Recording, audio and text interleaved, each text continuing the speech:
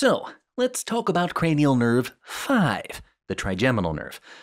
Because of its size and sheer complexity, many students find the trigeminal nerve terrifying. So it should come as no surprise that we'll have the Vikings confront their greatest challenge yet. No, it's not the New England Patriots. Behold, the terrifying Trigem serpent! It's our scary three-headed symbol for the trigeminal nerve. So what do you need to know about the 5th cranial nerve? Well, the first thing is that it's predominantly a sensory nerve, though it does have a motor component. Autonomic fibers also course along parts of the nerve. Alright, so let's give these heads some feathery flourishes to remind you of the sensory portions. We'll come back to the motor function in a bit, but for now, remember that all 3 heads have those sensory feathers. The trigeminal nerve begins in the trigeminal ganglion, which is made up of sensory cell bodies from the 3 divisions of the trigeminal nerve. We'll symbolize each of those divisions on one of the serpent's 3 heads. The first branch is V1, the ophthalmic nerve, illustrated here by the large single eye on head number 1. V1 is purely sensory. It travels along the lateral wall of the cavernous sinus before exiting the cranium via the superior orbital fissure. After entering the orbit, V1 splits into the frontal, nasociliary, and lacrimal nerves.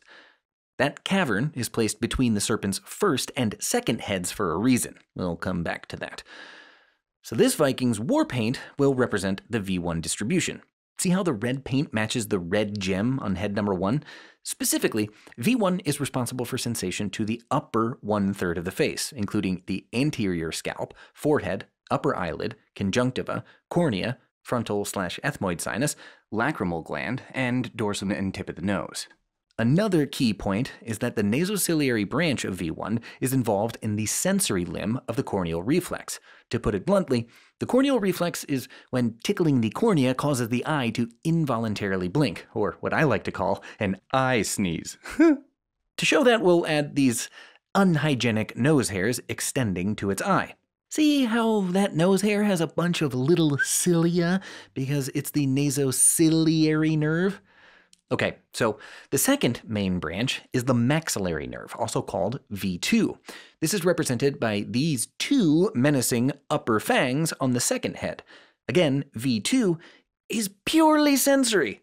And like V1, it passes through the cavernous sinus, which is why we can see the cavern in the background between heads 1 and 2. But instead of leaving the superior orbital fissure, V2 exits the foramen rotundum. So we've made this serpent's head more rotund. A nice round reminder, if you will. Now, after V2 exits the foramen rotundum, it crosses the pterygopalatine fossa, while giving off some branches, exiting the infraorbital foramen, and becoming the infraorbital nerve. So these green areas correspond to the distribution of V2. This includes the midface, specifically the lower eyelid, cheek, nasopharynx, upper lip, teeth, gums, and palate. And again, notice that the war paint matches the color of the second head's gem. Finally, the third division is the mandibular nerve, or V3, shown here by the bottom 3 fangs on the remaining head. Unlike the other branches, V3 has both motor and sensory components.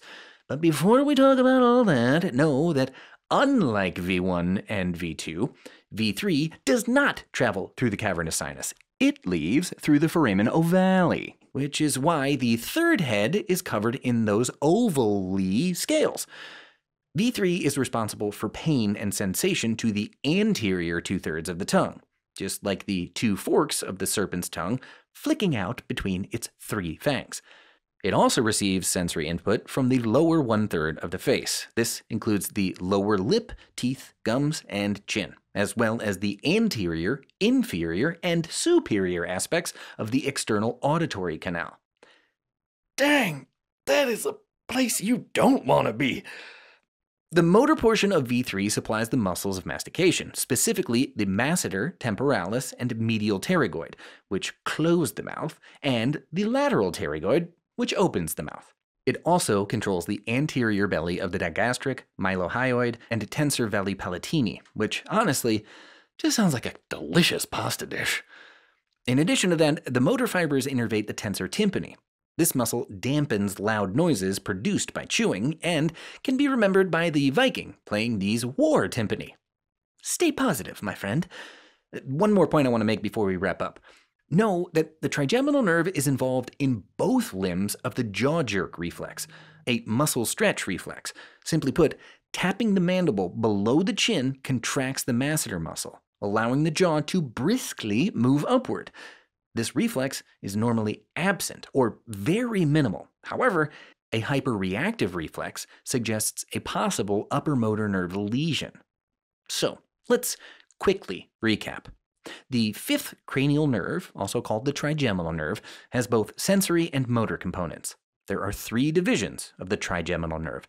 V1 is entirely sensory, covering the upper 1/3 of the face. V2 is also purely sensory, receiving impulses from the middle part of the face.